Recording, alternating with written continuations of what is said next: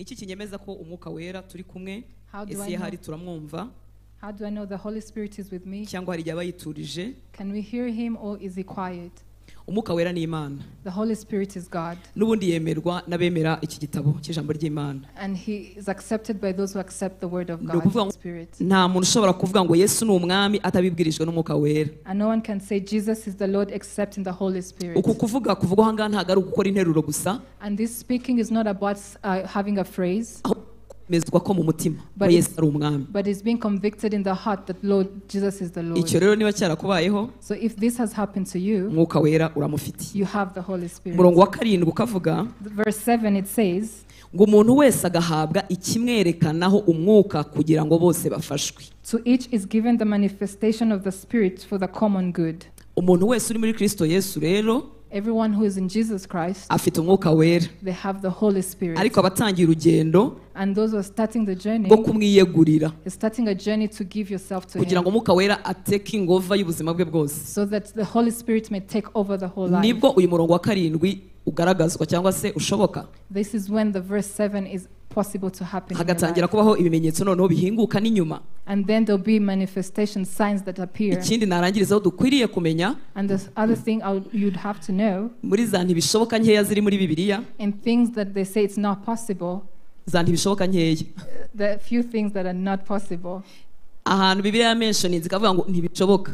where the Bible says this is not possible, Yaravuze ngo ntibishoboka ko abisi bamuhabwa. it says it's impossible for those in the Nicyo world to be kintu given the Holy Spirit. cy'umwihariko ku bana b'Imana. And that's what's peculiar on the children of God. Yohana 14:17 niho habivuga In John 14:17, that's where ngo it niwe says, mwuka w'ukuri, He's the Spirit of truth. ntibishoboka ko abisi bamuhabwa It's impossible for those in the kuko world to batamurora receive kandi him, batamuzi. because they don't see him or know him. Ariko mwebweho muramuzi But you know him kuko abana namwe because he lives with you, kandi azaba muri mwe. and he will be in Niba ufite you. Yesu, So if you have Jesus igihamya kiri mu mutima wawe, and you are convicted in your mwuka wera heart, uramufite. you have the Holy Spirit. Nkunda kurangiza iki kibazo mvuga ngo ese waragufite? So the question is, We does he have uramufite ni you? warahamije Yesu. Yes, you have him if you Ariko believe se in we him. waramwemereye aragufite, yafashe take over y'ubuzima bwawe bwose. But did he take over your life? Akenshi nibyo bizana n'itandukaniro tukaba twavuga ngo bariya baramufite abandi ntibamufite, ni iby'Imana igomba umugisha. And that's what brings the difference.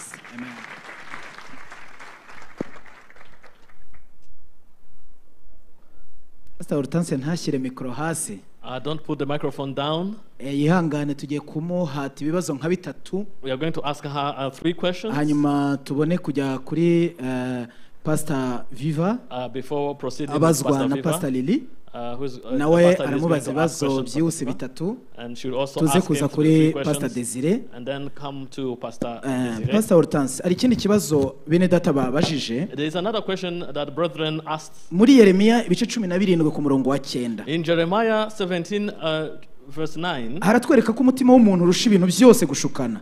that verse shows us that one's heart is deceitful. Rero hari ubwo umuntu akora ikintu cyangwa se agafata icyemezo yasenze, A person may take a decision when they have prayed wumva mu mutima wawe ko ari ukuri, and feeling that it is the truth in your heart. ariko nyuma y'igihe kirekire ukazasanga waribeshye. But after a long period of time you realize that you deceive yourself. Cyangwa se hari n'ubwo wuzurwamo no gushidikanya ukibaza niba warayobowe n'umwuka wera cyangwa se. And sometimes you may be filled with doubt and you ask yourself whether you were led by the Holy Spirit or not. None ikibazo kiragira kiti ese umwuka wera akora ati? And here is the question, how does the Holy Spirit work? Ese umwuka wera yatuvugisha nk'uko umuntu aganira n'undi? Can the Holy Spirit speak to us the same way a person speaks with another?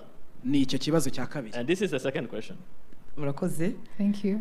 Reka ntangire mvuga ko byatubera byiza cyane turushijeho kumenya ko turi abantu bibeshye.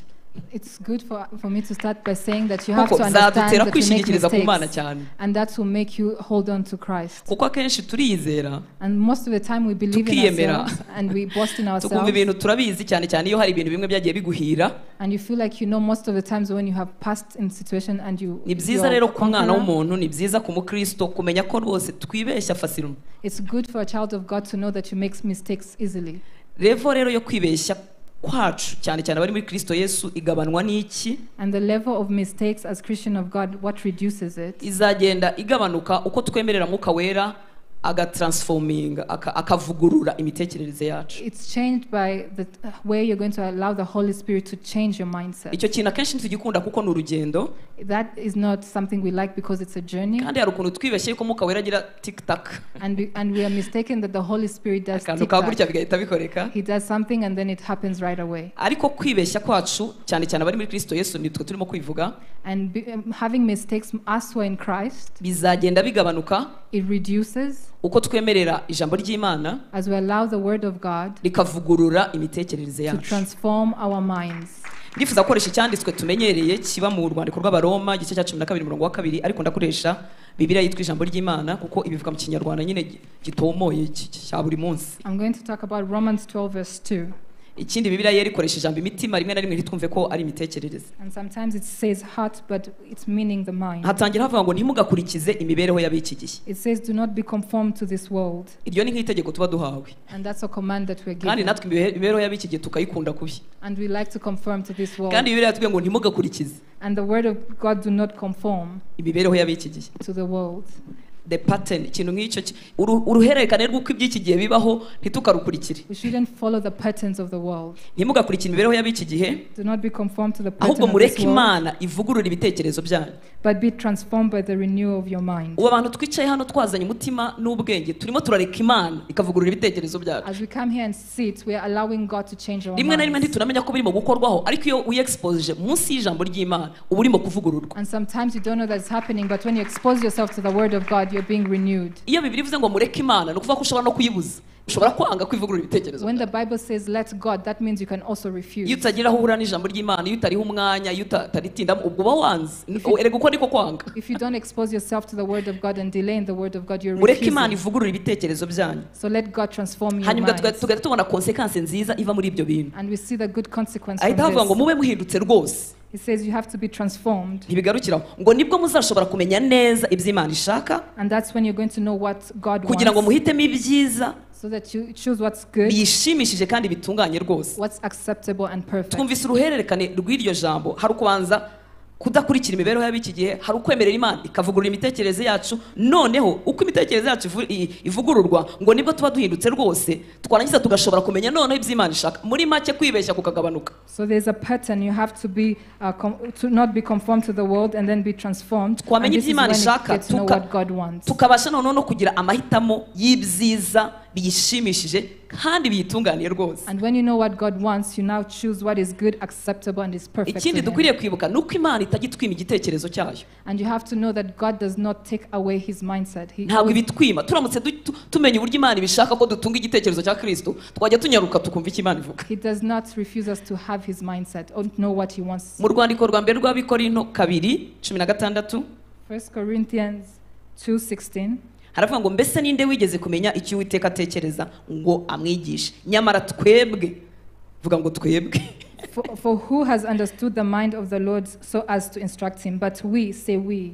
Nyamara twebwe dufite gutekereza kwa Kristo. But we have the mind of Christ. Ariko muzi gutunga mind ya Kristo buryo ari by'igitangaza. Do you know how to have the mind of Christ? Imana rero yakwimye kumenya ibyo ikunda, kumenya ibyo ishaka, ntiyabitwimye. God has not taken this away from us. Ahubwo rimwe na rimwe ntago twemera rwa rugendo rwo guhindurirwa imitekerereze. But sometimes we do not accept the journey to be changed in our mind. Iri jambo tuzi mu mutwe mu Baroma 8:14 ivuga ngo abayoborwa n'umwuka w'Imana bose nibo bana b'Imana. The word says that those who are led by the Spirit of God are the children of God. Abayoborwa n'umwuka bose nibo bana b'Imana. Those who are all that are led by the Holy Spirit are the children of God. Abemera gucukumbura cyangwa bagize ubumenyi bwo kumenya ijambo ry'Imana barabizi ko aba bana atari ababebe.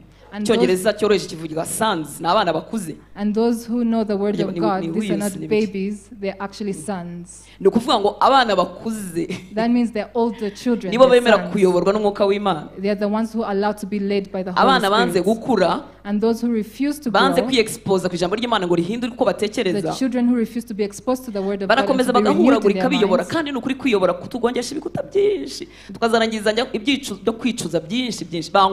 Banguka twemera Imana ivugurura ibitekerezo byacu. Amen. Amen. Rakoze.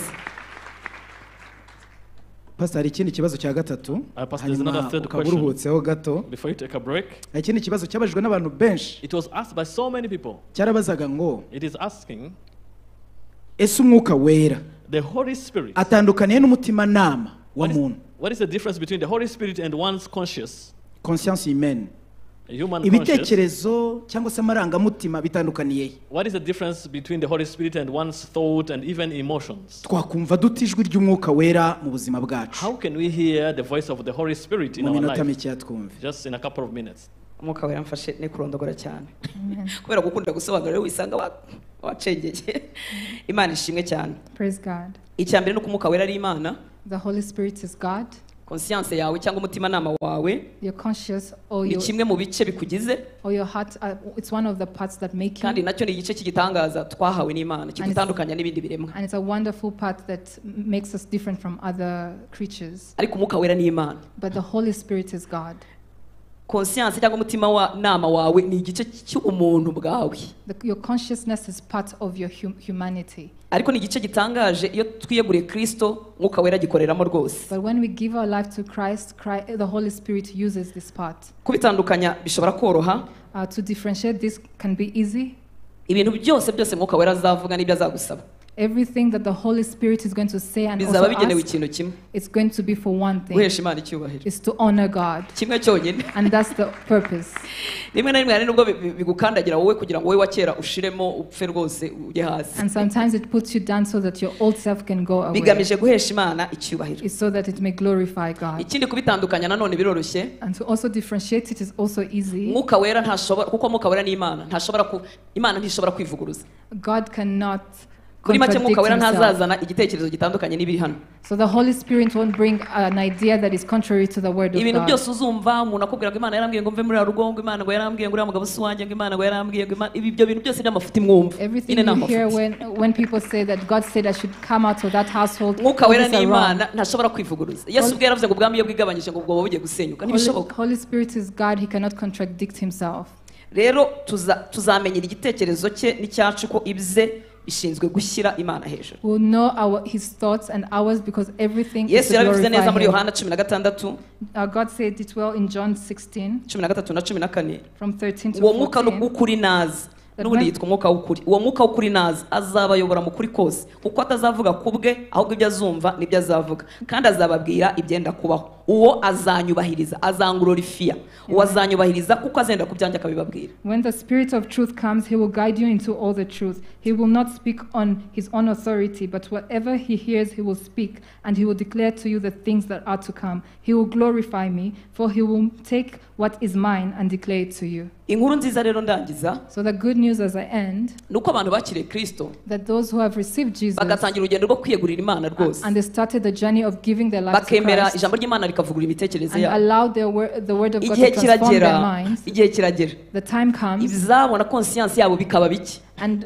their things and their ibitekerezo consciousness by'Imana becomes bikabuzura low. ku buryo bisigara bisa. And the mind of Christ will be filling them. Kandi twese twifuze kugera aho ngaho. May we aim to get to that point. Ngasaba amashyi ku mwami Yesu. Let us clap to Jesus. Mbega byiza. Oh, this is good. Byiza cyane kumva ukuri. It's really good to hear this truth. Pastor Viva rero. Pastor Viva. Unahawe nanjye. It's me and you. Ikibazo cya mbere. The first question. Muri Luka 12:10 hatubwira ko utuka umwuka wera atazababarirwa. In Luke 12:10 it says a person who is going to curse the Holy Spirit will not be forgiven. Ese wamututse nyuma kaza kwihana koko ntazababarirwa. Nta mahirwe yo kubabarirwa abagifite. The person who is going to curse him, are they going to be forgiven or not forgiven for real? Murakoze cyane Pastor Lili. Thank you, Pastor Lili. Mbere yuko nsubiza kino kibazo reka mbanze ngira ibintu mvugaho bikeya ku bwami bw'Imana. Before I answer this question, there are a few things I want to mention concerning the kingdom of God. Ibiri muri Bibiliya byose. Everything that is in the Bible, unashatse yabikubira mu ngingo eshatu. It can be summarized in 3 categories. Umwami Imana, God the Lord, ubwami bw'Imana mu ijuru, the kingdom of God in heaven, ubwami bw'Imana ku isi, the kingdom of God on earth, natwe tugomba kububamo. and even ourselves who are supposed to be part of that kingdom.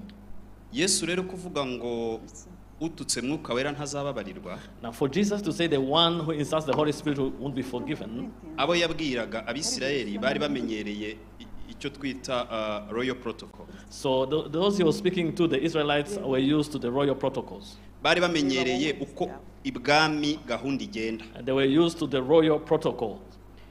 Iyo uhawe gahunda n'umwami When you have an appointment with a king, cyangwa ukaba umushaka, or if you are looking for him, ntabwo ugenda ngo uhite umugeraho nk'uko waza ajyayo wansanga muri office ugahita ungeraho. you don't just go and meet with the king the same way you will come and meet me in my office. Hari inzira ugomba kugenda unyuramo There's a process you are supposed to go through kugeza igihe ugereye ku mwami. to the point of reaching where the king is. Imana ni umwami. God is king, Yohereje Kristo ku isi and he sent Christ on earth kugira ngo yongere atwunge nayo kuko twari twaravuye mu bwami. so that he can reconcile us with God because we had moved away from the kingdom. Kristo ubwe yarivugiye ngo nta wajya kwa data ntamujyanye. And Christ himself said, no one can come to the Father unless they come through me. Iyo niyo gahunda y'ibwami nyine. And that is the protocol of the kingdom. Nta n'uwaza kuri Kristo atari mwuka umureheje. And no one can even not come to Christ unless the Holy Spirit leads them to do so. Iyo niyo gahunda y'ubwami. And that is the royal protocol. Pastor Hortense mu magambo yatubwiye yuko nta wavuga ko Kristo ari umwami atabibwiwe na mwuka wera. Among the things that Pastor Hortense told us, no one can say that Christ is the Lord unless that person is led by the Holy Spirit. Dore rero mu nshamake uko protocol y'ubwami iteye ubundi mpite njya kuri kino kibazo nibwo muri bucyumve neza. In summary, this is the royal protocol now before I answer this question. Imana data umwami, God the Father, the King, Yesu Kristo, Jesus Christ, mwuka wera. and the Holy Spirit. Kugira ngo tumenye ko Yesu ariho, For us to know that Jesus is, ni mwuka wera utugeza kuri Yesu. it is the Holy Spirit who brings us to Jesus. Kugira ngo tugere ku Mana data, To be able to reach God the Father, ni Kristo tugezayo. it is Christ who leads us to God the Father. Icyatumye rero Kristo avuga ngo ututse mwuka wera ntababarirwa, The reason why Jesus said the one who blasphemes the Holy Spirit won't be forgiven nuko ututse mwuka wera aba atazigera amenya Kristo, kandi utamenye Kristo ntazamenya n'Imana. is Yababarirwa because nande? the one who blasphemes the Holy Spirit won't know Christ, and the one who doesn't know Christ won't know God because no one will tell that person. Tubigaruye mu buzima busanzwe, If we put it in our daily life, ni nk'uko wasuzugura protokole y'umuyobozi ukomeye, it is like despising the protocol of a powerful person. kandi wari ufite icyo ushaka kuri uwo muyobozi ukomeye. And when you had something, we were looking for something from that powerful person. Noneho umwe mu baprotokole akakubwira ati, And one of the ushers will tell you, nutanyubaha if you don't respect me, ntuzigera ugera ku muyobozi. you won't reach where the leader is. Yaba avuze ukuri? Would that person be saying the truth? Nicyo Kristo rero yavuze. And this is what actually Jesus said. Reka mbirebe noneho mu ijambo ry'Imana, Let us look into it in the Word of aho God. bari bambwiye ni muri Luka mu gice cya 10, ariko genda bireba muri Mariko mu gice cya 3 niho habisobanura I'm neza. going to look for it in Mark chapter 3, umurongo waho wa 29 n'uwa 30. starting from verse 29 to 30. Haranditse ngo, It is written, ariko umuntu wese utuka umwuka wera but he who blasphemes against the Holy Spirit ntabwo azababarirwa rwose, never has forgiveness, ahubwo abakoze icyaha cy'iteka ryose. but is subject to eternal condemnation. Icyatumye avuga atyo Because they said nuko bavuze ngo afite dayimoni. he has an unclean spirit. Aba babivuze ni bande rero? Who are those who said this? Ni abafarisayo. The Pharisees. Ubwo mperuka hano narababwiye ngo Imana izi gutandukanya injiji n'indyarya.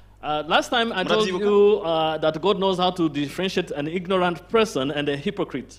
Aba bantu yasubizaga bitwa abafarisayo kubw'inyungu zabo bavuze ko umwuka umurimo ari uw'abadayimoni, ariko bari babizi neza ko umwuka umurimo ari uw'Imana. These people he was responding to, the Pharisees, they knew that he had the Spirit of God, but they ignored that. Gutuka mwuka wera rero, Blaspheming the Holy Spirit, si ukuvuga ngo mwuka wera urakagira gutya. it is not saying ill words towards the Holy Spirit. Bibiliya y'icyongereza ivuga to blaspheme. In the English version, they say to blaspheme.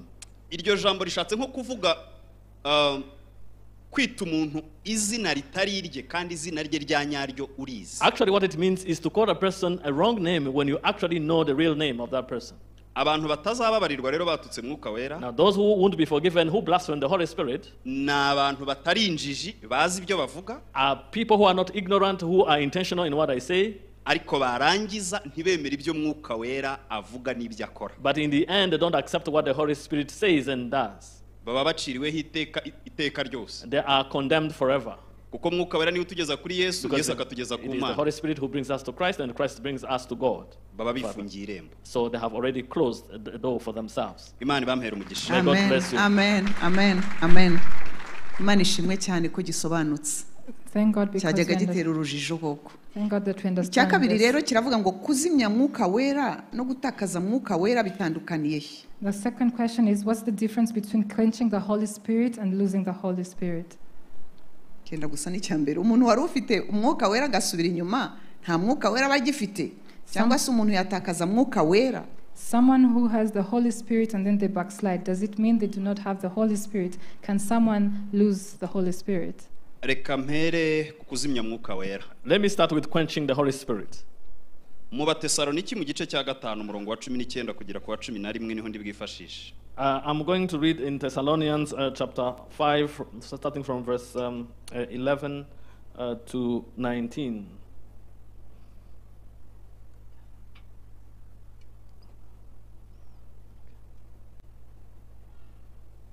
Umurongo wa 19 kugera ku wa 21. Starting from verse 19 to 21. rather. Abatesaloniki ba mbere. In 1 Thessalonians. Haranditse ngo ntimukazimye umwuka w'Imana. It is written, do not quench the spirits. Kandi ntimugahinyure ibihanurwa. Do not despise prophecies. Ahubwo mugerageze byose mugundire ibizima. But test every spirit, hold fast what is good. Ibi bibwirwa itorero ry'i Korinto. When this was being told to the church of Thessalonians, ubwo dusubiye mu mateka gato. we are going back in the history. Bari bafite ibibazo nk'ibyo itorero rya kino gihe rifite by'ubuhanuzi bwinshi harimo ubw'ibinyoma n'ubw'ukuri. They had issues comparable to the one we have of prophecy, including false prophecies and true prophecy. Noneho abayobozi bamwe b'amatorero bafata icyemezo ko nta muntu uzongera guhanura. And some leaders of churches took a decision that no one will prophesy anymore. Umuntu yakuzura umwuka muri iriya nguni bakohereza abasore b'imbaraga bakamupfuka umunwa. If a person is filled with the Holy Spirit in that corner, they will send young men who are strong, and they will prevent him from speaking. Undi yavuga ngo ri abasore bakamuterura batijya kuyivugira hanze. And if another person says read, they will take him and say go and say this outside. Kubera impungenge z'uruvange bw'ubuhanuzi bwari buriho. Because of the concern of false prophecies that they were experiencing by then. Ariko ntago bari bakemuye ikibazo. But they had not solved the issue. Hanyuma rero intumwa y'Imana irabandikira babwira iti ntimukazimye umwuka w'Imana. And then the apostle of God wrote to them that they should not quench the Spirit of God. Mujye mutega amatwi mwumve byose bihanurwa. Be attentive to everything that is being prophesied. Ubwo bivuze ngo iby'ukuri n'ibitari iby'ukuri. Meaning what is true and what is not true. Hanyuma nimurangiza mugundiremo ibizima. And then hold fast what is true. Bibatwaye iki ko n'ubundi umubi avuga ibibi biri muri we mwebwe muzakira ibyiza ibibi mu byihore. Because the evil person will say the evil things in that person, so you retain what is right and put aside what is wrong. Kuzimya umwuka w'Imana rero, quenching the Spirit of God therefore, nugushaka kwica ababi n'abeza bakagenderamo. It is trying to deal with the wrong persons, but also at the detriment of even the right ones. Nugushaka gukumira ubuhanuzi kuko utabasha kubukontorora n'ubwo ukuri ukabubura. It is keeping prophecy, and in the end you even lose out even on the true prophecy. Bitandukanye rero no gutakaza mwuka wera. And this is different from losing the Holy Spirit. Umuntu atakaza mwuka wera iyo yatakaje agakiza. A person loses the Holy Spirit when that person has lost salvation. Umuntu atakaza agakiza iyo afashe icyemezo ku giti cye cyo guhakana akavuga ko Kristo atakiri umwami n'umukiza we. And the person loses salvation when that person takes an intentional decision to say that Jesus Christ is no longer his or her Lord and Savior. Imana rero izi gutandukanya kwihakana Kristo no kugira intege nke. And God knows how to distinguish to deny Christ and to be in weakness. Rero uyu muntu wari ufite umwuka wera agasubira inyuma biterwa n'inyuma yasubiye. So this person who had the Holy Spirit and then backslid, it depends on to which extent. Niba yarasubiye inyuma agasubira mu byaha yahozemo. If he backslid and went into sins he used to commit before, umwuka wera ntabwo aturana n'ibyaha. And the Holy Spirit cannot dwell together with sins. Uko niko kuri ntabwo aturana n'ibyaha. The Holy Spirit does not dwell in sins. Abantu bajya bahanyanyaza bagakomeza bagakoresha impano bakiri mu byaha ariko umwuka wera ntawo ubugihari. Nuko ibintu umuhanda umuntu yamenyereye kunyuramo hari n'igihe unyuramo ahumirije ntagonga. Some people try to struggle to continue to use the gift, but when the Holy Spirit is no longer there, it's because of what they are used to. Ubwo nshatse sinarekeraho pastor. I think I can end there. ryoshye ku buryo nibagirwa ko ndiho model. It is so interesting that I even forget that I'm a Mbese moderator. ndiho ndakoma amashyi nkavuga amen I'm nkazamura clapping amaboko. and saying amen and raising my hand. umubyeyi se urimo kubaza umwana wageze mu rugo nta kundi nyine. That's what happened when you are speaking to a umuhanda son. nyine wamenyereye kunyura niwo ndiho nyura nanjye. So the road that you're used to go through is the same road I'm going through. mwihangane So bear with us. ibintu by'Imana biraryoha. Things concerning God are Yesu really ashimwe nice. cyane ndizera ko So muri praise be mufashwa. to- But I hope you are being blessed. bariho barasubiza ibintu byinshi mu bibazo bito. They are answering so many things in just icya gatatu rero those a few questions. banza aricyo tuba tugezeho tukajya kuri Pastor Desire. The third question before now we give floor to Pastor. iyo umwuka wera Desire. kubwiye ikintu ugomba kureka, If the Holy Spirit tells you something that you are supposed to forsake, ese iyo utakiretse urugendo rwawe nawe ruba ruhagaze and if you don't forsake that, does that mean that your journey with the Holy Spirit stops? cyangwa mukomezanya mu bindi wumvira? Or you can only continue with the Holy Spirit in other aspects where you are obedient? Iki kibazo kiragoye kugisubiza This question is difficult to answer, ariko turi bwifashishe Bibiliya biri bworohe. but we are going to use the Bible and it will be easy. Mwuka wera umwe mu mimaro ye ni ukuba umubyeyi n'umufasha. One of the importance of the Holy Spirit is to be like a parent to us or a helper. Mbibutse yuko mu bwami bw'Imana tubuzamo dukijijwe ntituba twarabuvukiyemo. Let me tell you, when we come into the kingdom of God, we come through salvation, we are not born into the kingdom. Umumaro wa Mwuka wera ni ukutwigisha iby'ubwami tuvutsemo, kuko iyo ukijijwe ufite imyaka 30 ugakizwa uyu munsi mugakiza ufite umunsi umwe. So the role of the Holy Spirit is to help us to learn things concerning the kingdom, because if you are 30 years old when you get saved, you are 1 year old in the kingdom. Ndagaruka rero ku ihame nababwiye ry'uko Imana izi gutandukanya injiji n'indyarya. And let me come back to the principle I told you, that God knows how to distinguish those who are ignorant and those who are hypocrite. Iyo cya kintu Umwuka wera kikubujije ntumwumvire ariko ari ukubera ubujiji. If the Holy Spirit tells you to get rid of something and you don't obey him just because of ignorance, arakomeza akakurwaza kugeza igihe umenyeye ukuri. he keeps on bearing with you and reminding you until you get to know the truth. Mugakomezanya mu bindi ushoboye umwumviramo. And you continue among the things you are able to obey to him. Ariko iyo ubizi ari ukwigirisha ari uburyarya. But when you are aware, you are pretending you are being a hypocrite. Dore icyanditswe kigusohoraho. And here is the scripture that is fulfilled on Kiri mu you. itangiriro mu gice cya 6. It is in Genesis chapter 6. Itangiriro mu Genesis gice cya 6 umurongo wa 3. chapter 6 verse 3. Icyo gihe Uwiteka aravuga ati umwuka wanjye ntazahora aruhanya n'abantu iteka ryose kuko ari abantu b'umubiri nuko rero iminsi yabo izaba imyaka 120. And the Lord said, my spirit shall not strive with man forever, for he is indeed flesh, yet his days shall be 120 years. Ahari mu gihe cya kera abantu bagiraga imyaka 900, noneho Imana iravuga iti aho kugira ngo nkomeze nduhanya nabo nzayigabanya. None uyu munsi ubwo urumva ntiyaba na 20 cyangwa 30. So at that time, God said, I will not continue to struggle with these people. He removed from people from having 900 years to 120, but now can he even reduce further?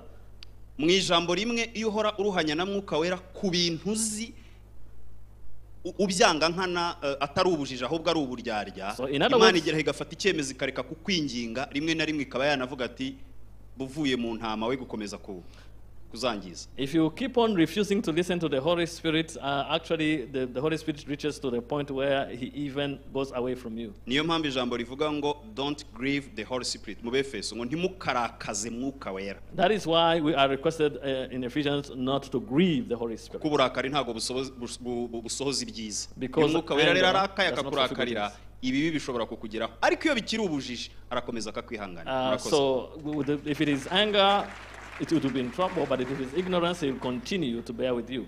nifuzaga kongeraho aka kantu. I want to add this. Ijambo ry'Imana riravuga muri Yohani wa mbere igice cya The word of God says, 5:18 tells us in 1 John chapter 5, ngo tuzi yuko umuntu wese wabyawe n'Imana adakora ibyaha.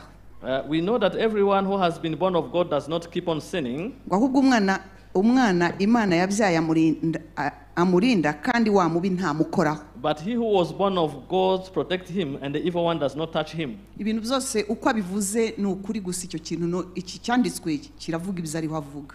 Actually, this scripture substantiates what he was saying. buriya gutakaza kuvuga ngo umwuka wera ni Yesu yaraguhaye agakiza we ntiyimuka ntagenda. When Jesus, who is also the Holy Spirit, has given you the salvation, does not go away. Bishoboka bite se ngo umuntu ufite Kristo ntakora ibyaha? Pourtant tuzi ko dukora ibyaha. And how come someone who has Christ doesn't commit sin, yet we know that we commit Ako sin? nifuje gushimangira akantu kitwa gukora icyaha nkana. But I wanted to put an emphasis on committing a sin when you are intentional. Gukomeza.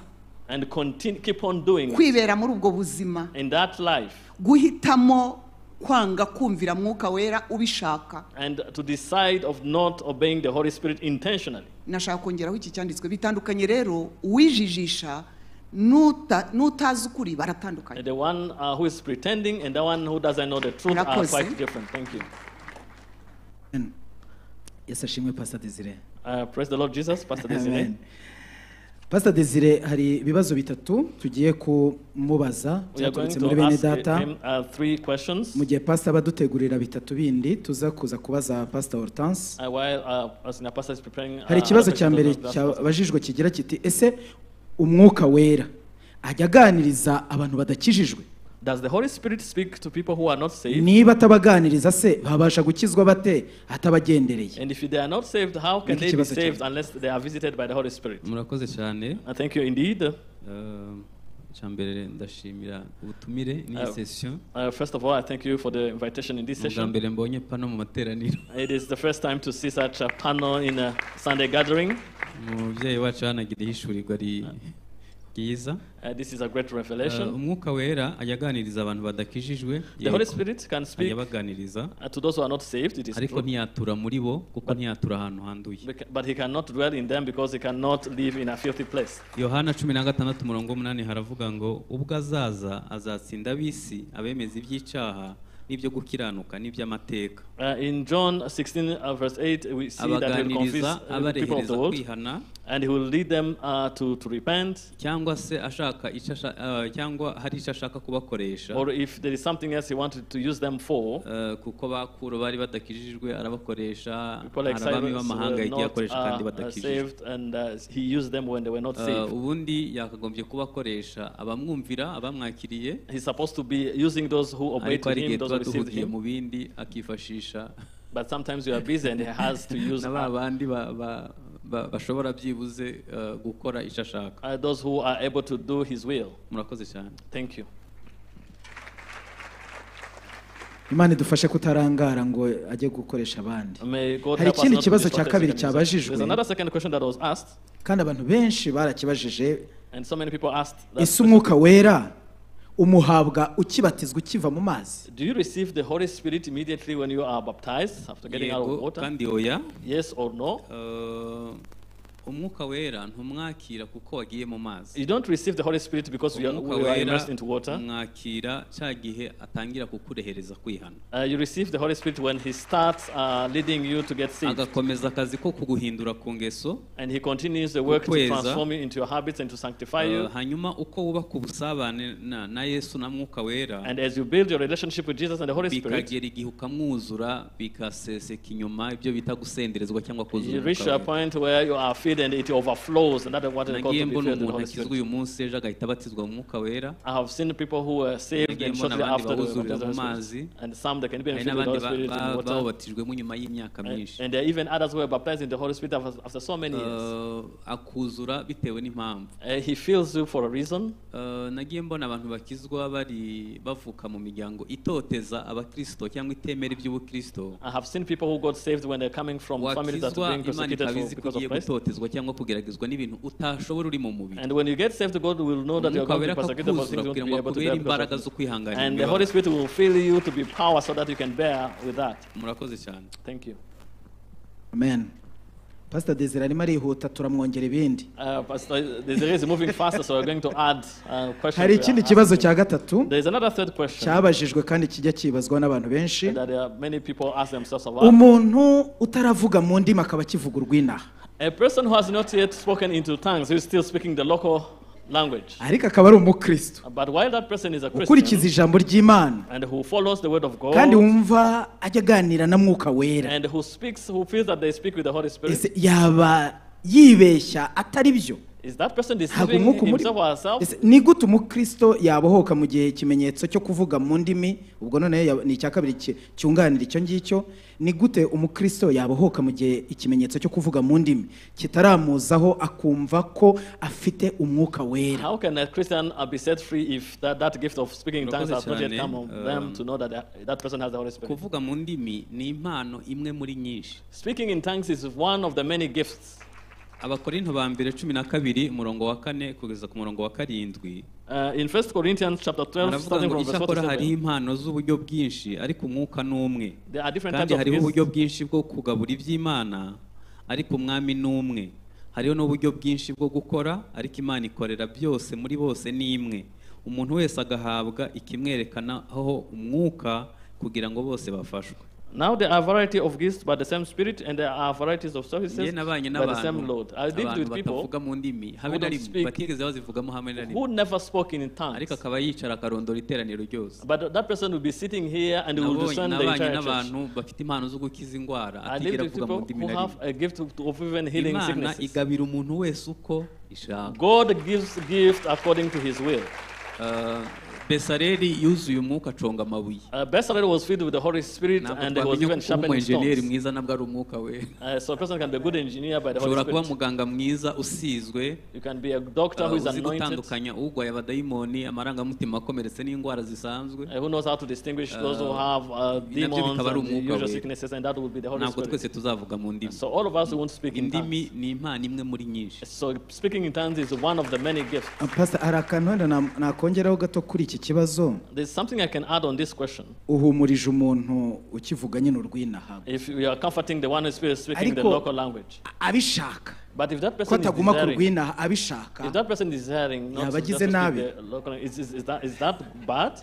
Turabana mu rugo kwa data. We are children in our father's home. Twemerewe kugira inyota yo kuzura umwuka wera. We are allowed to have thirst to feed the Holy Spirit. Gutega igice umwuka wera tu. But we cannot instruct agabira umuntu wese uko ashaka. He gives to each one as he wills. Azi ibyo wabasha. He knows what you can handle. Ngenza umuntu yajaga agira inyota nyinshi yo kuvuga mu ndimi. I know a person who had a thirst to speak in tongues. Kandi yagiraga n'izindi mpano ariko akumva ashaka kuvuga mu ndimi. Though that person had other gifts but wanted to speak in tongues. Kuvuga mu ndimi yari bimeze nka competition. Because where we were worshiping, speaking tongues was like a competition. Hanyuma kubera ko yarabitewe n'ubwibone. Now because that person was doing it because of arrogance. Yarazivuze nyuma yaho bimwe byo kwezwa ntiyabikomeza. He spoke in tongues but he didn't continue to be sanctified. Yaraguye ntabwo akiri umukristo. Now and it was mixed with other things. Now he's no longer a Christian. Korohera Imana. So we need to be flexible before God. Tukemera ubushake bwayo mu buzima bwacu. And allow His will in our lives. Ashobora kutugabira uko ashaka. And He can give us gifts as He wills. Hanyuma icyo nasorezaho aguha ibyo ubasha. And He gives what you are able to handle. I want to wind up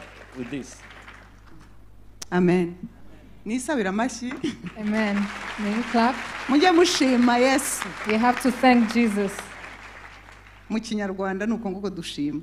In Kinyarwanda, that's how we thank. Ndagira mbibutse ko Desire ari umukristo wa katikati muri Pentecote.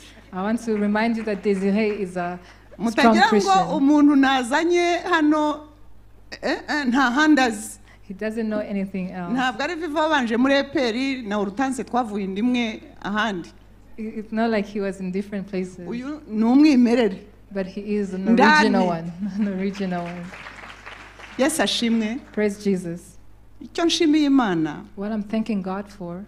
Mu byange cyangwa mu byemere. You accept it or do not accept Nuko it. nanjye ubashumba nuko mbyemere. Even me as your pastor, this is what I believe in. Iki ni ikibazo gituma abantu bashobora kurwana. This is a question that brings people to even to Ni fight. ikibazo gituma abantu bagenda n'abatemerana. People walk together but then they do not accept each other. Nongere mbabwire umunsi namenye ukukuri n'indimi nazivuzemo nzivugamo. When I accepted this truth, I Ako siko actually kuri spoke nongeye in kubakaho. tongues, but there's another truth that came. Mbashyireho iki nk'umushumba hano. Let me tell you this as your pastor. Nigeze kubigisha ndababwira hasohoka polemique. Ndababwira nti rimwe na rimwe iyo babwiye abantu ngo uvuga indimi wese ubu nidutangire tuvuge. Sometimes when we're preaching, they say everyone who can speak in tongues start speaking. Ni kibazo. There's a problem there. Ni byiza ko uvuga mu rurimi. It's good to speak in tongues. Ariko uzi ko ushobora kuvuga indimi zinatandukanye inshuro nyinshi. Do you know that you can speak in tongues in different ways, different Icyo nshaka moments? kubabwira. What I'm trying to tell you. impano y'Imana si button ukanda ngo ikintu kiza. The gift of God is not a button that you press and then it happens. N'abazivuga si buri gihe bahora bazivuga. And those who speak in tongues, it's not all the time they're speaking in tongues. Ibyo rero nibyo bintu bibiri ngiye byanyeretse mana nk'umushumba makwitonda. Those are two things that showed me as a pastor that I have to be careful. Impano y'indimi ndayemera. I do believe in speaking in tongues. Nandetse kuzura umwuka wera And I ndabyemera. also believe in being filled with the Holy Spirit. N'ubuyobe bushobora kuba turabashumbura bubona. You can also be distracted. We see it as No a kuzitwaza zikaguha lisansi yo gukora ibyo ushaka kukuvuga mu ndimi. and you can use them to do what you want because you speak in tongues. Ibyo byose ni uruvange. All that is being misled. Ariko abakundwa, But beloved, impano iyo ari yose ntigatume usenya abandi. a gift that you have should not make others Iyo ari fall. yo yose Whatever gift you have, uyigire ikore mu rukundo. have it and use it in love. Ye kuba impamvu yo gukompara Let it not be a reason to compare no yourself kujija. and to judge. Twese tuzaseruka imbere y'Imana. All of us will go before the Lord. Ariko uvuga indimi But the one who speaks in tongues, uzihawe the one who's been given this nakore gift, nk'uko yahawe. use it as you've Bikore been nk'uko given. yabihawe. Use it as Ye you've no been given. kubibuza And don't not stop it, akoye guca urubanza. but do not judge. Imana ibaha umugisha. Amen. Dukomeje kuri Pastor Hortense. We're continuing with Pastor Hortense. Twari twageze ku kibazo cye cya kane. We were on question 4. Kirasa n'icyasubijwe koko. It looks like it has been answered.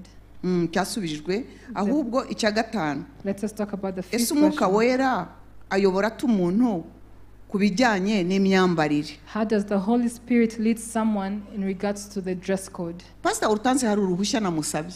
Tugeza. I asked for permission to Pastor Hortense. Namusabye ngo imyambarire Pastor Hortense yambara nkatwe twese. I asked Pastor Hortense to talk about dressing.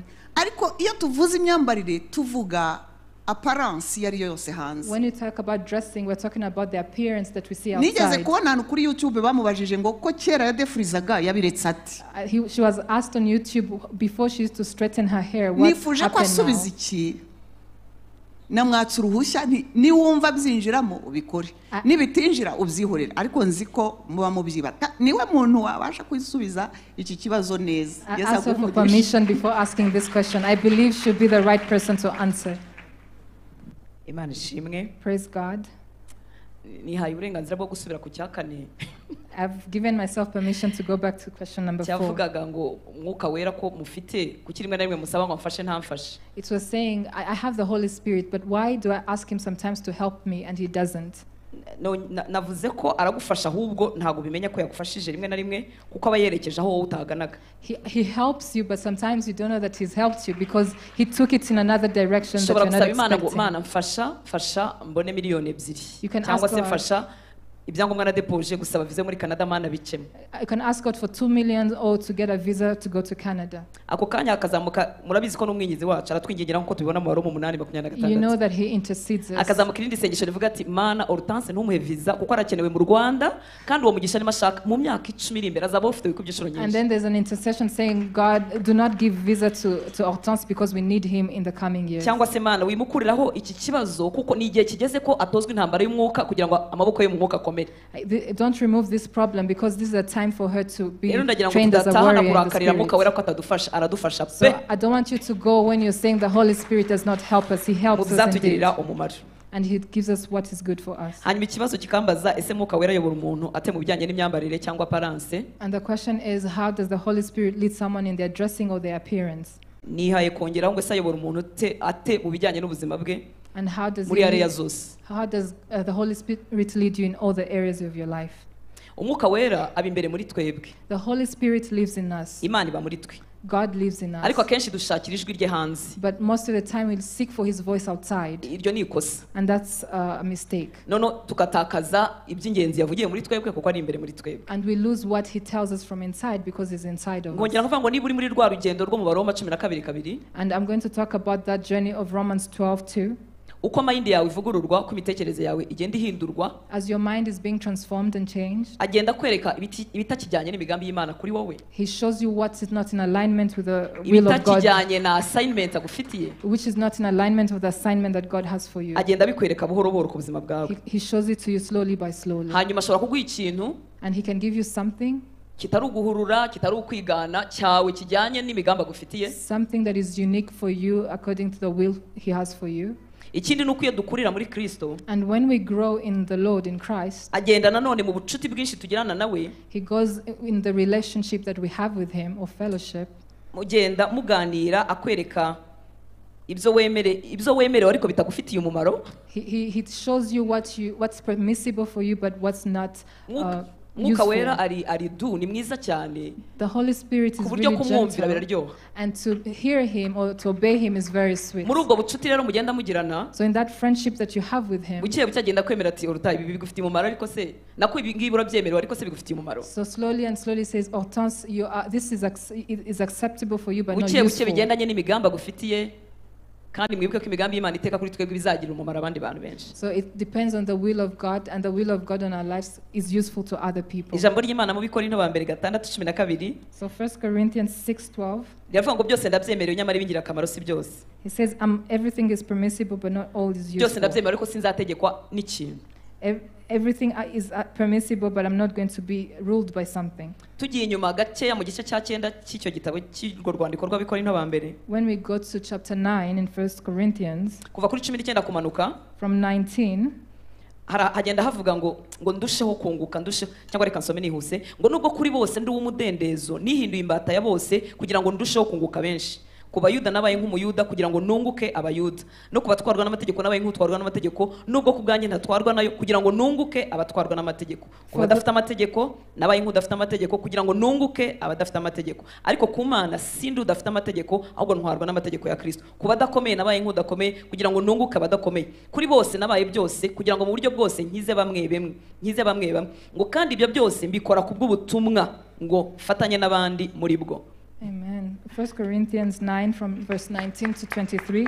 For though I am free from all, I have made myself a servant to all, that I might win more of them. To the Jews I became as a Jew in order to win Jews. To those under the law I became as one under the law, though not being myself under the law, that I might win those under the law. To those outside the law I became as one outside the law, not being outside of the law of God, but under the law of Christ, that I may win those outside the law. Verse 22, to the weak I became weak, that I might win the weak. I have become all things to all people, that by all means I may save some. Aya magambo turayumvamo ibintu by'ingenzi, nunguke benshi, nunguka abayuda, nunguka abatwarwa n'amategeko, nunguka abadakomeye, kandi ibyo byose bitewe n'ubutumwa bwiza. So this is to win a lot of people, the Jews, so that this can be from the good news.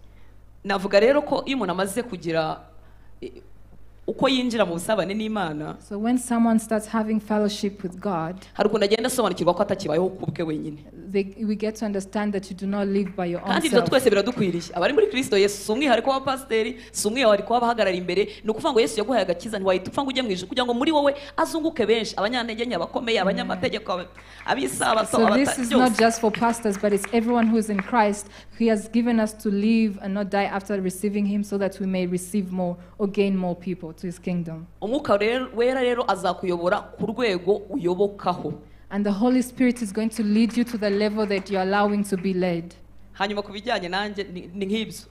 So for me, about my story, it's like that as Kwari well. ukugira ngo nunguke abatemera makiyaje. It's so that I may receive or gain those who do not believe in makeup. Kandi kubera Mwuka wera narabungutse. And because of the Holy Spirit, I gained hari igihe them. umuntu aba azi ko umuntu ufite makiyaje ngo adakizwa, atavuga Yesu, yafungura yakubitana na rujari y'umutuku agahita afunga, kandi muri iryo jambo harimo ikintu kimukiza. Amen. And I did gain a lot of people, because some people believe that when you have makeup, you're not saved. And when they were looking at YouTube and they see someone with lipstick, they would close it, while there's a word for them to save them. Ntabwo nabimazeho nshyiraho dukeya. I did not remove everything, I put a little. Ariko mu bucuti bwa Mwuka wera ni inshuti. But in the friendship with the Holy Spirit is a Twagendanye good urugendo rwo friend. kumbaza ngo ese uruta urabizi ko ibyo bintu nubireka bizaba ari forever. And the Holy Spirit asked me, do you know when you stop this, it's going to be forever? Hanyuma tuganira ndamubwira niba koko hari ubugingo bw'umuntu muzabikirisha nanjye ndabyemeye. And then I talked to him and said, if someone is going to be saved, I am allowing this. Rero iri jambo uzarya urizirikana kuko nawe hari ibyo Umwuka wera yakorana nawe kugira ngo ukize bamwe. So keep this word, because there are some things Wivuga ngo that the ngewe Holy rero ngo Spirit can ndakijwe ngo ni do. mu mutima gusa, oya bamwe abatwarwa n'amategeko, cyane ko umubiri wa Kristo ari ukuntu dufite umugayo runaka, ariko wibuke ko ariwe gikoresha Imana ifite kugira ngo ukize abandi bantu. You have to always remember that you're someone that God can use to gain other people. Amen. Amen. Imana ishimwe cyane. Praise God. ihame turaryumvise. We have understood the principle. Uriterura uryapurika mu buzima bwawe n'ubwanjye. Take it and put it into your life. Natwe ikagira ibyitwibwirira. And he will talk to us in certain ways. Yes, ashimwe. Ngiye kwegeranya ibibazo nka bibiri kuko umwigisha buri umenyere kwigisha abafite uburyo yajya kubyegeranya kugira ngo dusigaranye iminota mike cyane. I'm going to put some questions together and I believe they will know how to answer. Ese ibyo umuntu anyuramo byose birimo bisanzwe nko kujya ku kazi buri gitondo Mwuka Wera bivugaho? Ese yakubuza kujya ku kazi niba hari ibyo ashaka kukurinda? Does the Holy Spirit speak in your religion? Ndangize gato uze kubyegeranya nawe. N'icya karindwi acyumve ngo Mwuka Wera ayobora te muri buri cyemezo. Urumva haje nanone uburyo ayobora muri buri cyemezo cyane cyane y'icyo ugiye gukora kinyuranije n'ijambo ry'Imana. Yakivuzeho ngo urugero kuba watekereza gushinga kitanyuranije n'ijambo ry'Imana. Urugero kuba watekereza agashinga gato wafatanya n'akazi ugamije kongera amafaranga winjiza cyangwa kwiyungura ubumenyi ku kintu runaka ubona kizakugirira akamaro. Wabwirwa n'iki niba Umwuka Wera akuyoboye cyangwa wiyoboye? So the other question says, does the Holy Spirit lead you in each and everything that you go through on a daily basis? For example, if you have to go to work, or can the Holy Spirit warn you that you shouldn't go to work on a particular day because there's something wrong that may happen? How does the Holy Spirit lead you to take a decision, especially if it does not contradict with the Word of God? For example, if there's a project you want to implement and to gain more money, when it does not contradict with the Holy Spirit, how does the Holy Spirit lead you in all that?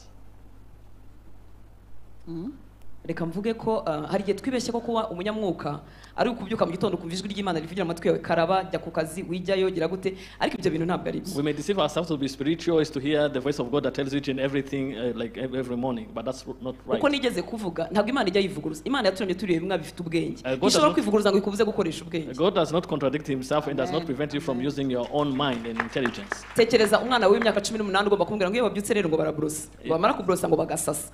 Bamara gusasa ngo ujye wisiga amavuta neza ngo ugeze no mu nkokora. Umwana w'imyaka 18. Imagine if you tell your child who is 18 years old that you have to wake up, brush your teeth, and make your bed, and mention each everything.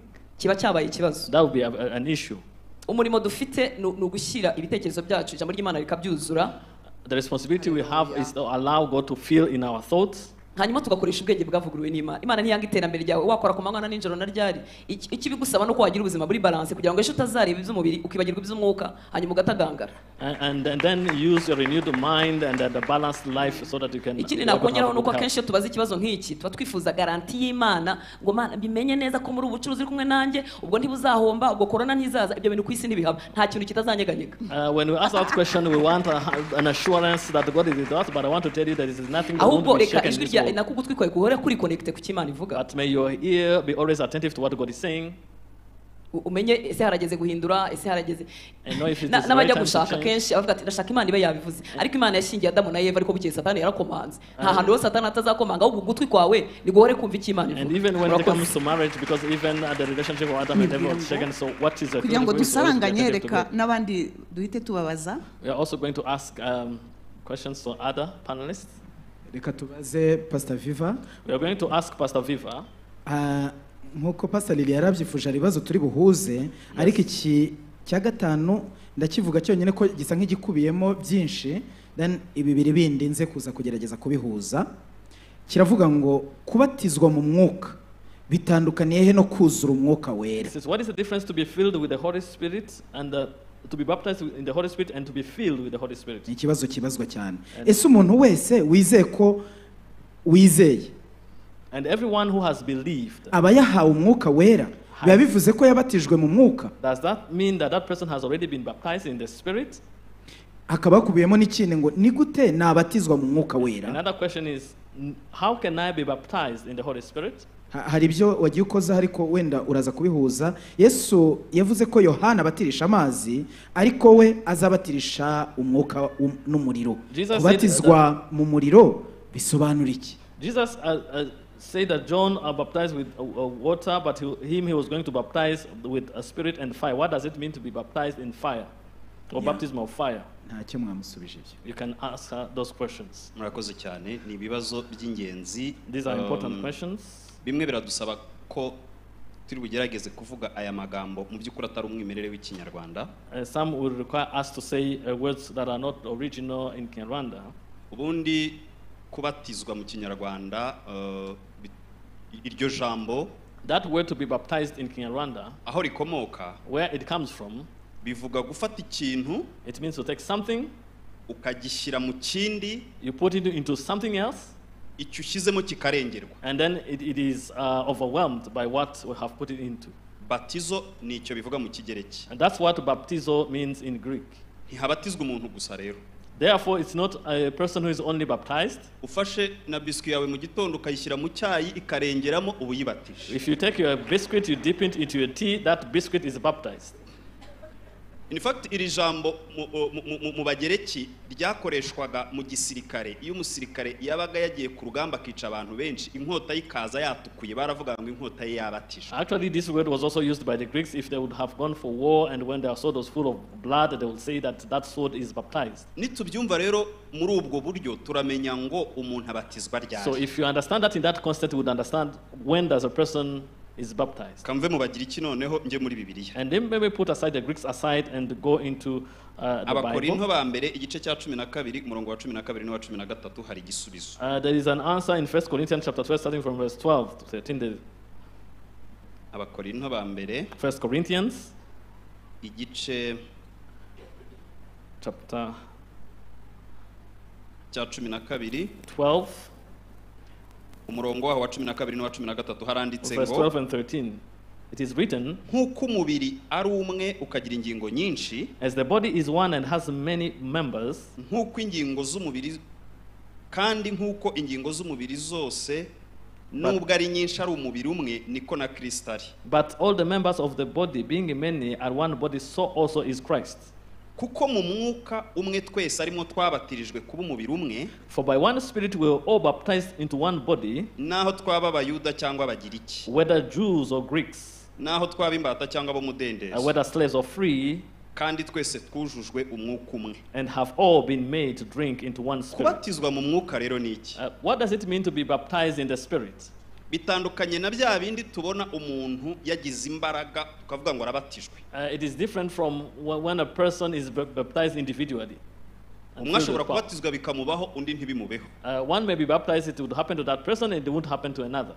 Iyo twinjiye muri Kristo tuvuze ngo twemeye ko Kristo ari umwami n'umukiza, when we enter into Christ and accept him as our Lord and Savior, mu yandi magambo tuba dutangiye urugendo rwo kuvuga ngo twinjiye muri Kristo twe kugaragara hagaragare we. In other words, we are saying we have started the journey of entering into Christ so that he's the one who is visible but not us. Nubwo kenshi atari ko bitugendekera, ariko ubundi icyo Bibiliya yita umubatizo nicyo n'ugutebera muri Kristo, wowe ntugaragare wakaba ari ugaragara. Actually, that's what it means, is to go deep into Christ so that he's the one who is visible when you are no longer visible. Ibindi twitirira umubatizo ni ibimenyetso bya Mwuka Wera cyangwa by'imbaraga cyangwa by'amarangamutima cyangwa ibyo umuntu yumvishe bavuga ngo iyo bagushyize mu mazi ngo ntutitire ngo umubatizo ntuba wagenze neza. Otherwise, other things that we see are the manifestations of the Spirit, like when and people won't understand it correctly.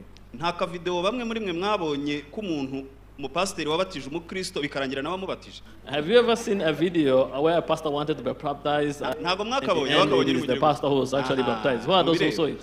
Biriya biterwa nuko umuntu aba yarababwiwe ngo nujyamo ngo ntiwiyoroshye ngo kandi nuzamuka ngo ntugire gutya ngo baravuga ko ufite ibyaha byinshi. Kubatizwa mu mwuka ni igihe nge na kamere yanjye tutakigaragara hakagaragara kamere ya Kristo. To be baptized in Christ is when I and my nature is no longer visible, but it's only the nature of Christ that is visible. Bigendana rero no kuzura Mwuka Wera. Urumva hari ukwinjira mu kintu ariko hari no kwemera yuko cyo kikwinjiramo. So there's one thing to enter into something and also allowing the same thing to enter into you. Hari uwavuze ngo Yesu aradufite turamufite ariko se we aradufite. There's someone who said even though we belong to Christ, but do we also belong to him? Nabisubirisha ijambo Kristo yavuze ngo nimuba muri nge n'amagambo yanjye akaba mbikoresheje mu Kigiriki navuga ngo nimubatizwa hanyuma kandi mukanyemerera n'imbere. Urabona ufashe ikiganza ukagishyira mu mazi. If you take your hand and dip it into water, kiratoha. It will be wet. Ariko mo imbere muri cyo hagiyemo amazi. But is it wet inside? Kugira ngo amazi agere mu kiganza ntanyura mu nzara anyura mu kanwa. For water to get inside your body, it has to go through your mouth, not through nails. kugira ngo tubatizwe muri Kristo turabyemera tukabivuga ariko kugira ngo yuzure twebwe bisaba ko dufungura ubwonko akaba ari bwakoreramo. For us to be baptized in Christ, we need to open our brains so that He can fill in us and work in us. Hashamikiyeho ikindi reka nacyo ngisubize. There's also another question related to this. Ese umuntu wese wizeye ko aba yahawe mwuka wera biba bivuze ko yabatijwe mu mwuka? Everyone who is convinced that they have received the Holy Spirit, does it mean that they are already baptized in the Spirit? Igisubizo ni hoya kuko uwamaze kwizera wese ntibivuze yuko yemereye Kristo ngo amurengere hasigare hagaragara Kristo. Because everyone who has accepted does not necessarily accepted to be immersed in Christ, so that only Christ will be revealed. Nabatizwa mu mwuka wera nukwemerera Kristo akaba ari ugaragara. Ntitukunda kubiririmba ngo nabambanwe na Kristo ngo ariko ndiho ngo nyamara sinjye uriho ni Kristo muri nje. Iyo ndirimbo iryo hame turyubahirije twaba twabatijwe kabaye. So if we adhere to that principle of Christ in us, that's what will enable us to be children of God, to be baptized in Him. Hanyuma kubatirisha amazi n'umuriro. So now when it comes to baptism of fire, amazi ni ikimenyetso. Hari naho Bibiliya ivuga ngo amazi si yakuraho ibyaha. Water is like a symbol or a sign. Kubera yuko iyo umuntu abatijwe mu mazi nta gice cye cy'umubiri gisigara kidatose. Because when you are baptized in water, every part of your body is wet. Ni nko kuvuga ngo guhera uyu munsi niyemeje ko guhera ku mano kugera ku musatsi undeba azabona Kristo. It's like saying whoever will be looking at me from head to toe will be seeing Christ. Kubatirishwa rero umuriro Bibiliya iravuga ngo our God is a consuming fire. So when it comes to baptism in fire, the Bible tells us that God is consuming fire. Ni umuriro ukongora. God is consuming fire. N'urwego umuntu ageraho ukaba utakiraho gusa ahubwo ubumana bukaba bwatangiye kugaragara apana kuko abantu bakureba mu ngeso nziza ahubwo kuko ushobora kugera ahantu hari ikibazo ukagikemura nk'uko Imana yagikemura ari ihageze. Is reaching to a point where you can resolve an issue the same way God would have resolved if it was God Himself doing it. Iyo mwuka wera si imbaraga ariko mwuka wera agira imbaraga. The Holy Spirit in itself is not power, but the Holy Spirit is powerful. Zimwe mu mbaraga rero zigaragara za mwuka wera harimo n'imbaraga z'umuriro. Murabizi ko buryo uzi ko umuriro unatwika amazi atawuzimya ahubwo iyo usutsemo amazi hari igihe wiyongera. So power is also, fire is one of the powers of the Holy Spirit. Kuzura mwuka wera byo to be filled with the Holy Spirit, it's a lifetime process. Ni urugendo rw'ubuzima. Kuko iyo usomye muri Yesaya mu gice cya 11, because if you read in Isaiah chapter 11, hatwereka Kristo ariwe cyitegererezo. It shows us Christ is our example. Aratubwira ngo umwuka w'ubwenge ngo it tells us the spirit of wisdom. Umwuka w'Uwiteka azaba kuri we murongo wa 2. On verse 2 it says the spirit of the Lord will be upon him. Umwuka w'ubwenge, the spirit of wisdom, umwuka w'ubuhanga, of even understanding, umwuka wo kujya inama, the spirit of counsel, n'uw'imbaraga, and mighty, umwuka wo kumenya Uwiteka n'uwo kumwubaha, and also understanding and obeying the Lord. Duhora twuzuzwa rero kuko iyo tubatijwe ibi byose ntibizira icyarimwe. We keep on being filled because when we are filled, all these things don't come at the same time. Hari igihe usanga ukorera mu mbaraga wagera habari abadayimoni bakiruka ariko ugasanga ntiwari wagera ku rwego rwo kubaha Imana uko bikwiriye. You may be working in power, when you reach somewhere even the demons will come out, but you haven't reached to a level of obeying God appropriately. Ufashe ibirahure bibiri bitangana. If you take two glasses that are not of the same size, byose ukabyuzuza amazi, and you fill both of them with water, byose ntibiba byuzuye, aren't they all filled?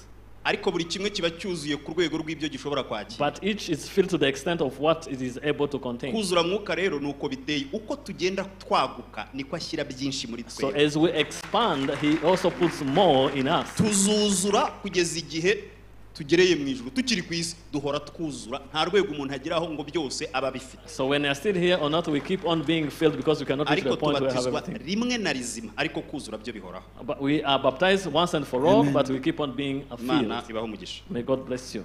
Ndizera ko cyasubize n'ibindi byinshi. Add many other questions. Nk'ibibazo bibiri. I'm going to put together two questions. Pastor Vivu ubwo turaba dusoje kuri we kugira ngo n'abandi baze dukurikije iminota kugira ngo tuze kugaruka ku bandi bigisha babiri cyangwa se hari ikibazo cyo twifuza ko mwagisaba mu munota umwe ko nta kigarukaho n'abantu benshi. Isezerano rya kera umwuka wera yajyaga aza ku bantu In the Old Testament, nabo mu gihe cya none mu isezerano rishya akabatura muri twe. But in the New Testament now the Holy Spirit dwells in us. Ese nibyo ko abamwakiriye basenga bahamagara ngo umwuka wera abamanukire kandi yongera abamanukire? For those who have already received him to pray and say may the Holy Spirit come down on them again. Wenda gasubize vuba na mite Ikindi gisubiza mu nteruro ebyiri ntagiye gusoma n'ibyanditswe. I'm going to answer this in a couple of sentences. Nukutamenya icyo basaba. Is failure not to know what they ask for? Mu busanzwe. Because you don't ask for what you have. Mwuka wera niba umufite ushobora kuba ufite impano zidasa n'iza kanaka wananirwa kunyurwa ukajya ugira ngo nta mwuka ufite. You may be having the Holy Spirit but because you have gifts that are different from another person you think you don't have. Uwamaze guhabwa mwuka wera ntabwo yongera gusabwa guhabwa mwuka wera, asaba kuzuzwa. The one who has already received the Holy Spirit does not ask again to receive the Holy Spirit but ask for the infilling. Dufite umwanya tuba twavuze biriya bintu byo muri Yesaya babyita ngo 7 spirits of the Lord, ni imyuka 7 yabari indi nyigisho kugira ngo uriya mwuzuro wose uri muri Kristo umbonekemo. Ngomba guhora mfite inyota ariko sinongera gusaba mwuka wera, ahubwo nsaba yuko nuzura kugira ngo ngere ku kigero gishyitse cy'igihagararo cya Kristo, kuko nta wundi muntu nigereranya nawe, nta nundi muntu ukwiye kwigereranya nawe. I ask to be filled to reach to the level of Christ because I'm not comparing myself with someone else. Another quick question. Ko Yesu yavuze ngo hari abahanuye mu izina rye ariko atabazi nkuko tubibona muri Matayo 7:21. Ese birashoboka ko mwuka wera yakoresha abantu mu guhanura n'ibindi bikoro mu izina rya Yesu kandi badakijijwe? Jesus said that the people, he said he never knew them though they pretended to prophesy is mwadusubiza kuri icyo n'asubiza cyanyuma. Igisubizo kiri mu mirongo n'ubundi ibanziriza hano. So the answer in verses muri kino gice n'ubundi cya Matayo 7 in the same chapter of Matthew 21 reka dusome duhereye ku murongo wa 15. Let us read starting from verse 15. Bazaho muri basa n'intama ariko imbere ari amasega aryana. Uzabamenyera ku mbuto zabo. Be aware of false prophets who come to you in sheep's clothing but inwardly are ravenous wolves. You will recognize them by their fruits. Mbese hari abasoroma imizabibu ku mugenge cyangwa imbuto z'umutini ku gitovu. And the grapes gathered from thorn bushes of fig from thistles.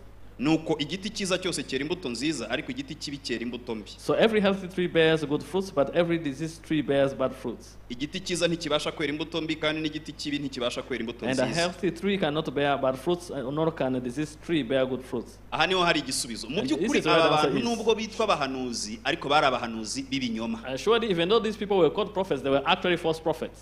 Ariko bya binyoma byabo bakabikoresha mu izina rya Yesu. But they were using their lies in the name of Jesus. Niyo mpamvu yababwiye ngo kumbwira ngo mwami sibyo bibagira abakozi banjye. Ikibagira abakozi banjye ni ukwera imbuto zanjye kuko uteye muri nge yera imbuto nk'izo nera. That is why he said saying Lord does not make me belong to me. You need to be part of me so that you can bear my fruits. Reka rero mbagira inama nanjye nyigira gukomera k'umuhanuzi suko yahanuye ngo bisohore nuko yitwara nyuma yo guhanura. So what is important for a prophet is not for what he said to be fulfilled but is how he behaves after prophesying. Yes ashimwe. Praise Jesus. Minota yagiye turasaranganya bose. Time is not on our side. We are trying to share questions with the panelists. Hari ibintu bigaragara ko byagiye bisubizwa nundi. There are questions that were asked that were responded to rather. Nkubu kuvuga ngo bigenda bite kugira ngo uvuge indimi. Ese uvuga arasobanukirwa ndajya ku kindi kintu. Ubushuti na mwuka wera. Ngo ni gute nagira ubushuti bukomeye na mwuka wera kandi nkabukomeza. Pastor Hortense yabivuzeho cyane. How to have the fellowship and sustain it with the Holy Spirit, it has already been spoken about. Reka ahubwo mvuge Pastor Desire mubaze iki. I'm going to ask Pastor Desire the following question. Mu bihe bya mbere nko mu myaka 15 ishize, like in 15 years ago, harubwo twajyaga tubona mu iteraniro mu mwanya wo gusenga imbaraga z'umwuka wera zimanuka, abafite abadayimoni bakabasohokamo, abarozwe bagakira, ndetse hakaba n'ibindi bimenyetso bikomeye birimo kurukuburozi, kuvuga kw'abadayimoni. Ese ko bitakigaragara cyane mu itorero byagenze gute? We will see a great manifestation of the Holy Spirit in different signs, but it does no longer happen often. What happened? Thank you. Ntekereza ko twimitse ubwenge. Think that you have enthroned ko umwuka wera akora. The intelligence and repentant Holy Spirit from working. And then we brought some complex theology, and we don't allow the Holy Spirit sometimes to work. But it doesn't mean if He doesn't work with us, it's not happening somewhere else. I have also been asking myself this question for so long. And one day I was privileged to meet with a servant of God somewhere. And he said, "You are going to destroy the works of the devil in that place." And we started seeing people who had demons falling down. And what amazed me, he had power that it went beyond 4 kilometers beyond the stadium. And everybody who was possessed with demons fell down because it was time to destroy the works of the devil. And then he prayed for those who were sick. And he said those who are not healed immediately, they will be saved in the following days. He was an old man who was like in his 70s. I thought that maybe it's because he started wanting to take rest. And we slept in close proximity to that stadium. And I was hearing people during the night crying out that just because there was a prophet on that mountain. So there are two types of lives. There is someone at the hospital who is groaning with someone else. There is also in a maternity where people have shout of joy. So if babies are not being born, praise be to God indeed. Reka noneho mubwire n'ikindi dusubiza ibintu byinshi rwose bisa n'ibyasubijwe. Apparently most of the questions were answered too. Icyerekeranye ukuntu umwuka wera ashobora gufasha abantu gutsinda intambara, hari uburyo byagiye bisobanuka mu kubana nawe. And how also the Holy Spirit can help us to fight in our struggles, it was alluded to. Gusa hari ikingi, ese ubundi watandukanya ute abahanura bakoreshejwe n'abarangi cyangwa indi myuka n'abahanura bakoreshejwe na mwuka wera? Kamvuge n'akanyuma. Ese wumva ko mwuka wera akubwiye ngo ushyingiranwe n'umuntu w'umukatolike, ubwo byaba ari umwuka wera cyangwa yaba yavangiwe? How can you distinguish those who prophesy using falsely and or not? And if a person is to get married to so what I want to tell you, we all need to be filled with the Holy Spirit. Because you cannot explain things of the Spirit, you cannot fill it with the Spirit. Amen. Amen. There are signs that show that the Holy Spirit is somewhere. There is peace, there is love, and there is also repentance, humbleness, and even the unity of brethren. Igihe uzabona ibintu aho bavuga ko hakorera umwuka ukahabona ibimenyetso uzamenye ko umwuka wera. When they say the manifestation of the Holy Spirit, ariko nubona abantu hari ibyigenge badahinduka ku ngeso, badakundana, hahora ibice, intonganya zitari ngombwa n'ibindi, uzamenye ko abarangi barimo kabisa. So you should know that there are false prophets among them. Give a hand clap to Christ. Hanyuma kubana n'umukatolika, with regards to getting married to a Catholic, icyambere nta torero ritagira umugeni. First of all, every church has a bride. Hanyuma Yesu yavuze ngo muzabamenyera, and Jesus said you know them by their fruits. Gushingiranwa urugo rwakirwa mu bice bitatu: umwuka, ubugingo n'umubiri. So when it comes to marriage, there are three categories: the spirit, soul, and the body. I cannot be able to go into detail on each category. Ariko iyo ufite umwuka wera ashobora kuguhuza n'undi muntu wo muri itorero nawe wakijijwe ufite umwuka wera. With someone else in another church who also has the Holy Spirit. Gucunga ibimenyetso muri ibi bice byombi ku rugo rwakiriwe mu buryo bw'ubumana. What remains is to know whether God has confirmed that marriage, because it is God who builds. Now because we are remaining with a couple of questions on each, I have this suggestion for the sake of time.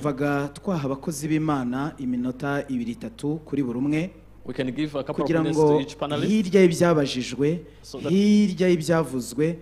Icyo yumva umwuka w'Imana muyoboraho yasiga nk'ubutumwa buvuga ku mwuka wera nawe nk'impamba yadusigira. For each one of us to share with Pastor us a Hortense, package based on what has already Pastor been Viva, said. hanyuma Pastor Desire, hanyuma nyuma tukakira senior So pastor. we start with Pastor Hortense. Yesu ashimwe cyane. I praise Jesus indeed. Ndatekereza ko byaba ari ikibazo iminsi mumaze muvuga ku mwuka wera It will be a uramutse problem. ukomeje kubaho nk'uko usanzwe ubayeho. Given the number of days we've been talking about the Holy Spirit, if you continue to live the same life, Impamvu tumuvugaho no kugira ngo turusheho kumugirira inyota. the reason why I talk about him is to have more thirst for Kandi him. ntushobora kutubeshya ngo urashaka kuyoborwa na mwuka wera utita ku ijambo ry'Imana. And you Waba can- utubeshya cyaba ari ikinyoma. You'd be lying to us to say you want to be led by the Holy Spirit when you don't want to read Inyota the word of umufitiye God. izangana n'uburyo wishora muri iri jambo. The Imana level of your ibahe thirst will show the level also in which you go deep into the word of God. murakoze cyane. And thank you indeed. Ndashaka kuvuga ibintu bibiri. I want to say a couple of things.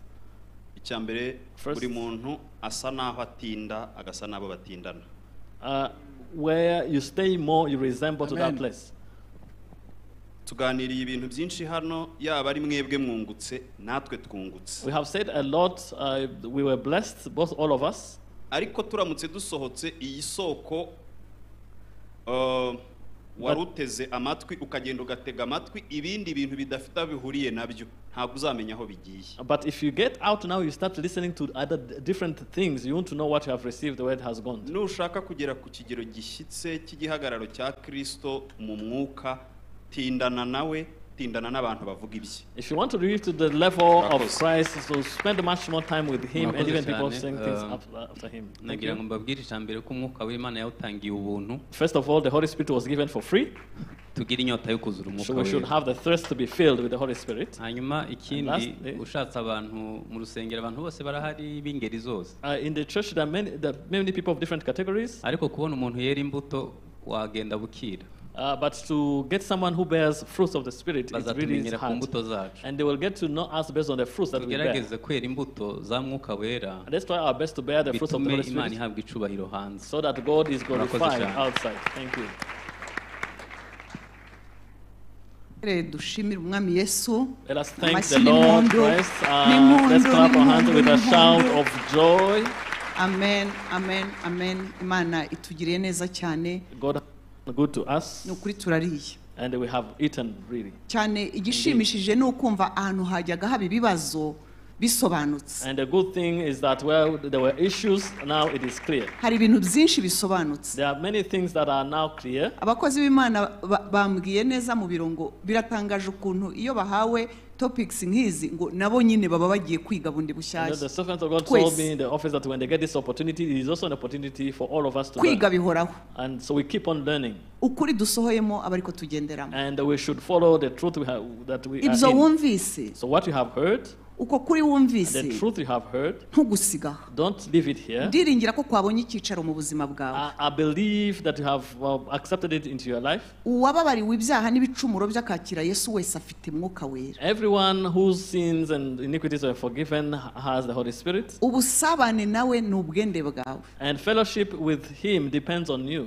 Ako bigirira inyota nk'uko bamwe But you babitubwiye. should have thirst, as it has just been said. Uzasanga ari inyungu zawe. And you realize it is in your own Uzasanga interest. umusaruro uvamo ni we bigirira And neza. the outcome will be in your benefit. Kandi bikugirira neza burya ntabwo bivuga wowe nyakamwe. And what is in your interest does not concern you alone. Uzasanga uyobotse mwuka wera bitunganya urugo rwawe kuruta izindi strategy zose wari gukoresha. If you follow the leading of the Holy Spirit, it will help you to have a good family more than any other strategies you have used. Uzasanga kuyobora abana bawe bikorohera no kumenya uko ubigenza kuruta imyaka wamara ubyiga mu bitabo. And it would be even easier for you to lead your children rather than spending many years studying it. Uri umuseribateri uzasanga urushako rutaba ikintu kiguhahamura kuko uzibuka neza ko Imana yabiteguye. If you are single, you won't be anxious about marriage because you will know that God has prepared everything. Uzaba umukozi mwiza mu kazi. And you'll be a good employee where you work. Uzaba entrepreneur mwiza, umuntu ushora imishinga utangira ibintu ukayoborwa na mwuka, uzaba mwiza cyane. And you'll even be a very good business person.